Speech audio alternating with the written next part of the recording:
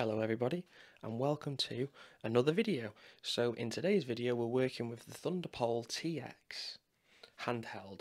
This is a new radio out by ThunderPole. This is a CB radio and I'm basically going to show you today how you'd be able to go into the radio and program it so you can change some of the settings. Now you cannot change the channel settings and what they are coded to, but as you'll see there is other parameters that we're able to change. Now, a quick disclaimer before we properly get into this video: I'm not responsible for you programming your radio or whether you cause any damage to your radio from programming in it. I'm basically just going to show you how you'd be able to do so. So as you can see in front of me, I've got the radio, I've got a Windows computer, and I've got a Baofeng radio programming cable. So these are the three things we're going to use. I'm going to show you the software. Now the software is by P&I. So we're going to move over to the computer and we're going to get started with that software.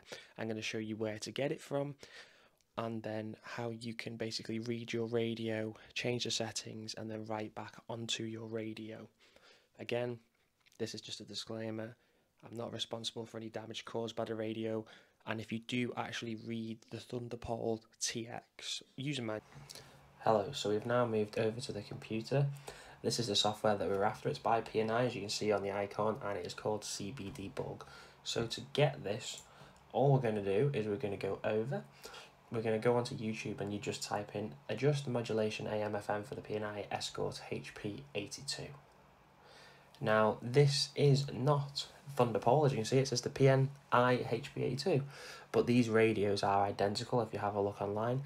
The only difference is the ThunderPole logo and the button layout is slightly different, but what you'll find is we will not be changing channel settings. There's not a lot of options we can change, but there is still some programmable options that will not make a difference on the actual software itself. And as you will find, these radios are absolutely identical, hence why we're able to do so. So I'm going to leave a link in the description where it says download soft from here. You can see there's some extra links in case the main link isn't working. Once you've downloaded this software, which I already have, we're going to open CB Debug. As you can see, this is currently blank. So as you can see, these are the settings you can change. So you got the frequency deviation, high power, low power outputs, AM high modulation, so you can change the modulations, Vox sound, ASQ sound.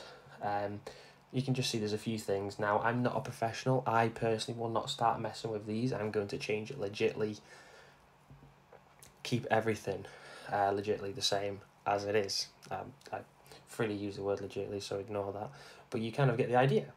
So I personally will not be changing any of these settings, but this is going to show you how to be able to if you're all a bit more like of a professional in the CB radio world. I personally am very new. I'm simply just going to show you how to do this.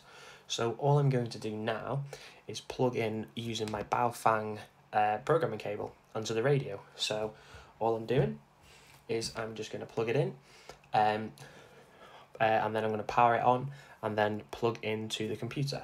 So I'm just going to do this now.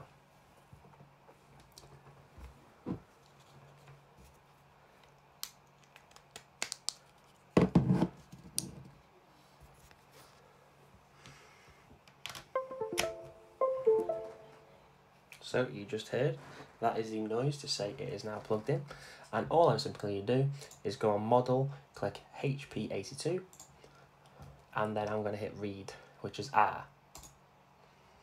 So as you can see, the radio will restart and it will read basically the radio. Or you can just click read from radio here. So once you're done, obviously all you're going to do is going to hit write to radio, and it's going to take all those inputs and write it straight to the radio.